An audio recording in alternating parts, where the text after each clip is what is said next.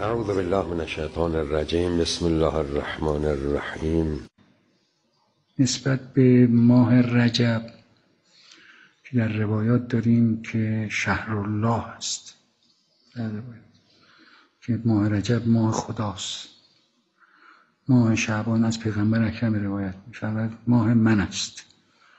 بعدم ماه رمضان میگه ماه امت من است. حالا در اون روایتی که هست شهر الله است. چرا شهر الله است؟ چون در این ماه خصوصیت داره. به ذهنم اینه من اشاره تو بحث دعام کرده باشم. در بین زمانهایی را که وارد شده است مسئله به اجابت رسیدن دعاها ماه رجب. و عجیب اینه من دیدم که این اختصاص هم نداره به اسلام. یعنی سابقه این که ماه رجب رو اینجور خدمتتون عرض شود که با عظمت می‌دانستم در ارتباط با حوائج دارد به اینکه در زمان جاهلیت اون موقع به انتظار بودن که ماه رجب بیاد حاجت‌هاشون رو حالا رو همه عقیده‌های خودشون ماه رجب بخوان، چون گفتم تو ماه رجب بخوایم این به اجابت میرسه، به حاجتون میرسیم. تو جاهلیت اسلام خبری هم نبود. میخوام بگم یه سابقه این چنینی دارد در تاریخ به اصطلاح ادیان ماه رجب.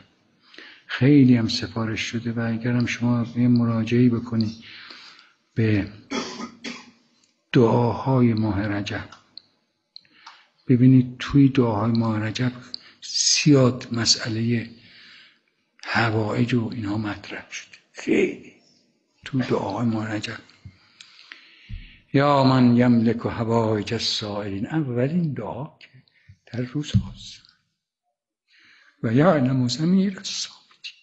خیلی زیاد، اما از اول که شروع میکنه شما ببینید تو مفاتیح رو اولین دعاست. دعاهایی که بعد از نماز آمده یا من ارجوه لکل خیر و آمن سخطه عند کل شر یا من یعطی الکثیر بالقلیل یا من یعطی من سأله یا من یعطی من لم یسأله و من لم یعرفه تحننا منه و رحمن. این دعاهایی را که وارد شده در ماه رجب اینا غالبا توش نگاه میکنیم میبینیم در ارتباط با حوائج هستش. من یه روایتی رو از پیغمبر اکرم نقل کنم. در یه روایتی دارد پیغمبر اکرم فرمود ان الله تعالی نصب فی السماء السابعه ملک. خداوند در آسمان هفتم نصب فرموده است فرشته ای را یقال له الداعی، اسمش داعی یعنی جارچی. فاذا دخل شهر رجب ینادی ذلک الملک کل لیلة من الی الصباح. این فرشته‌ای که در آسمان هفتم است وقتی ماه رجب وارد میشه این ندا میکند هر شب از ماه رجب تا به صبح طوبی للذاکرین طوبی للطائعین. این حرفای اوست. یقول الله تعالی، این ملک میگه آی مردم خدا میدونی داره چی میگه امشب؟ انا جلیس و من جالس،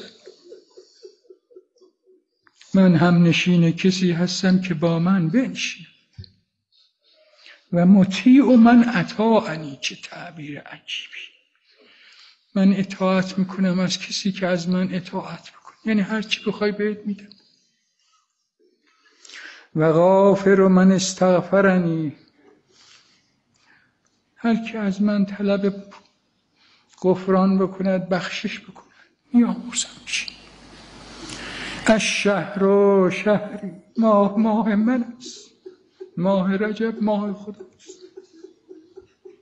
والعبد و عبد، بنده ترد نمیکنه والعبد عبدی و رحمت رحمتی، رحمت من فراگیر.